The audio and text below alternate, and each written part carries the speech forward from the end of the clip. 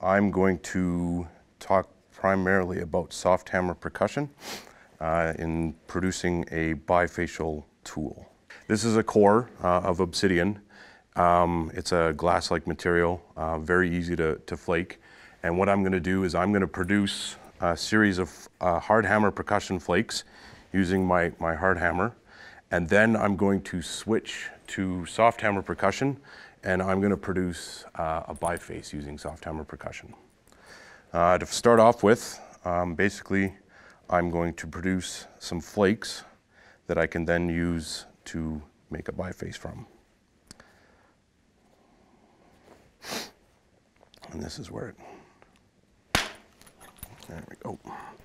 Simple, easy. I know Eugene talked about it yesterday, but this is basically the easiest part of making a stone tool is taking the hard hammer and producing a flake. This flake here could actually be used to produce pretty much any kind of tool you want. It's a bit small for the biface that I'm gonna produce, so, but it definitely can be used to produce just about any kind of tool. I'll make one more just so that everyone sees that I can do it.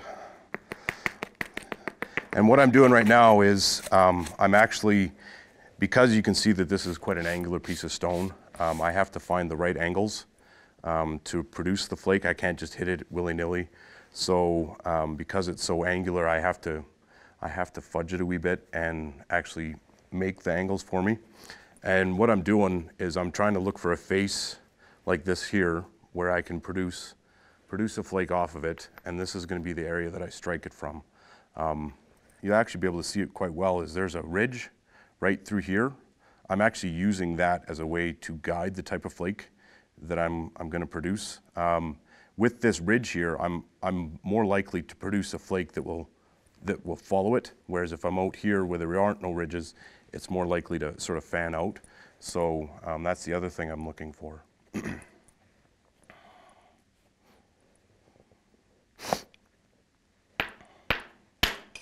Oh, there we go, perfect. So there, you can see the flake actually sort of followed that ridge.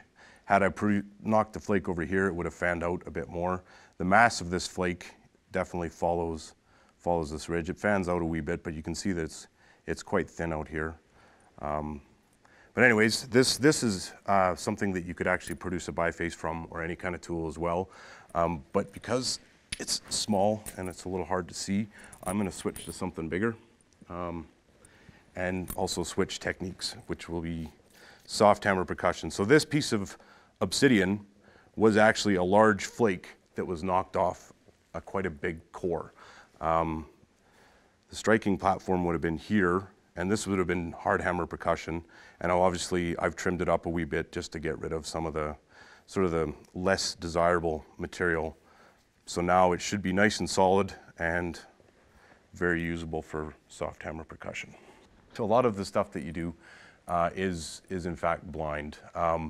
Basically, there's different ways you can do it, but for me and my comfort, I find that me working straight up and down and all the stuff that comes off the bottom, I know that if I wanted to, I could actually set it up so that I'm working at it this way and I can still see the face where the core is coming off, but then I'd have to swing like this, and it isn't very comfortable for me. I know lots of people have actually do it this way, and they do it quite well, but for me, it's easier to do everything underneath. And it also allows me the opportunity to support a big rock like this easier, because I can use my leg and my hand at the same time, whereas if I'm holding it like this and striking like that, I don't have that same support. I have to use I can only use my hand, not my leg so much.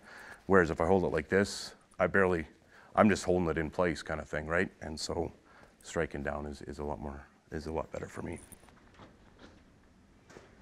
So now let's talk about some soft hammer percussion.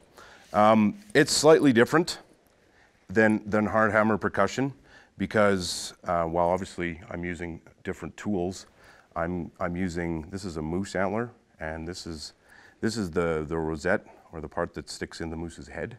and basically I just grind it down. It's also the densest part of the antler. You can see on this side it's quite marrowy, and so I like to keep using the densest part. If I'm producing a much larger flake, I'll use this one, right? And the same thing again, this is the rosette, and it's definitely the most dense part of it. There's the spongy stuff on the inside, and it's not very good for being a working end of the tool. So, all right, back to soft hammer percussion. So basically, I'm going to be doing the exact same thing I was doing with a hard hammer. The biggest difference, and this is why soft hammer percussion is probably the hardest part of learning how to make a stone tool, is my working surface has diminished significantly.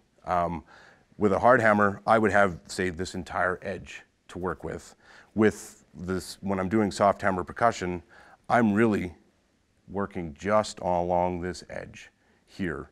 And so getting your hand and eye coordination to be able to strike that that's where the years of practice come in. The beauty of soft hammer percussion is, again, like with hard hammer percussion, I can produce the type of flakes that I want using this type of tool. And there are some fairly significant differences in the type of flakes that I'm going to produce. Actually, maybe I'll show you that right off the bat. With hard hammer percussion, you'll typically have a much wider, thicker striking platform, and that's fairly characteristic of hard hammer percussion. But when you're using soft hammer percussion, you'll get a much different type of striking platform. It's actually quite a bit smaller, and it's generally narrower as well, right? And the beauty of soft hammer percussion, and as making any stone tool, the type of striking platform that you have, if all you have are these flakes, you can actually tell the stage of production that you're at, right? You know that this type of striking platform is generally early on in the process, right? Because it's hard hammer percussion. Even within soft hammer percussion, you can definitely see the difference between early stage, the early stages of making a bifaces versus the later stages. This one is narrow, but it doesn't have any flake scarring on it. It doesn't have any grinding. It doesn't have anything, right? So you know that this was something that was produced early on in the soft hammer percussion process. This one has some flaking on it and some grinding on it, so you know that this is later on in the process. And then this platform here, same thing.